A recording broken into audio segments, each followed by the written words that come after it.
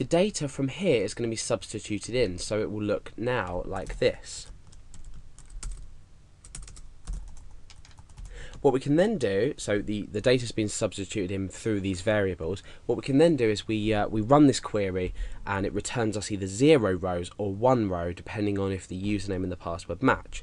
So hopefully you understand that at this point. Now what happens if the user was to enter some values that actually modify our SQL query, which is here? So for example, let's say the username was single quotation mark equals single quotation mark or 2 quotation marks equals quotation mark. Let's just say the user entered that as the username, and they did the same for the password.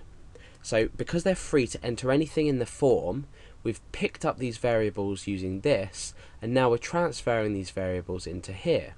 So now username, let's just copy and paste over, that to there, and copy and paste that over to there. Now let's get rid of this because that just showed us the example. So the username is now equal to this value here, and the password is also equal to this value in blue. So let's just look at the highlighted value in blue.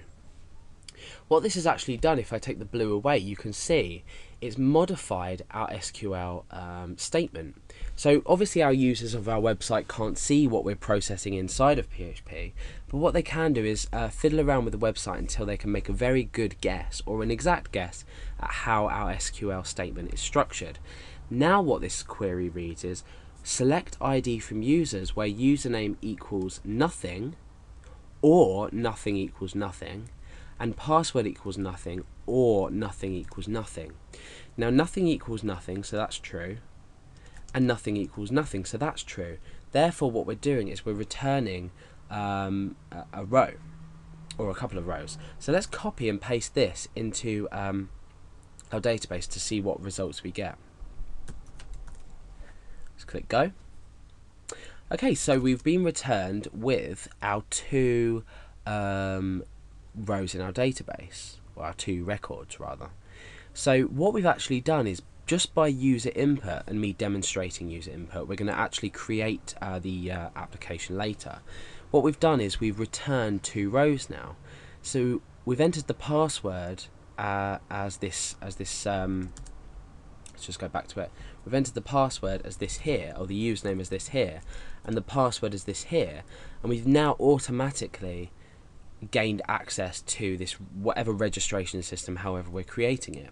So this isn't always the case, it depends on how it's programmed. This is why we're going to go through an example program.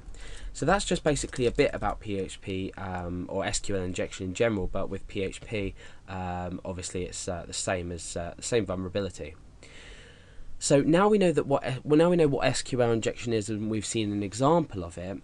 You know now that a statement can be modified, and a statement can be modified to, let's say, delete records. We're not going to go into anything too complex. This is just a representation of it, but we can do absolutely anything we want to our database, more or less. So I'm going to talk now just about the first way to protect against SQL injection. This doesn't actually prevent the user input. We're not doing anything in PHP. But if we go back to our home and we go to privileges and we edit privileges for our user, let's say root at localhost. This is what I'm using at the moment. Now you can see here that we've got ticks for absolutely everything.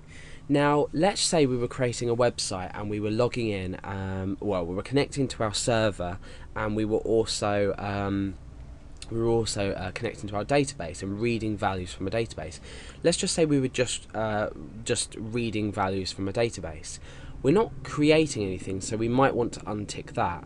We might not be altering anything, so we might untick that.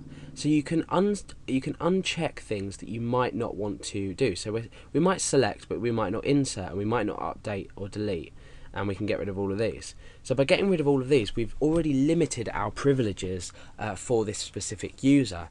Therefore, if someone was to come in and try to inject or change your statement server side to, say, delete your entire database, then they might not be able to do it because you may have unselected the privileges. So at the moment, because I'm working on a local computer, my privileges are set to everything, just in case, depending on what I need to do. So that's one way that you can protect against it. So only select the privileges that you absolutely need on the website. So if you, it's very rare that inside a web application you'd want to say drop your entire database. So you can remove this, or drop tables. You might need to drop tables, but you can untick specific ones. So that's something to think about while we carry on with our actual PHP code.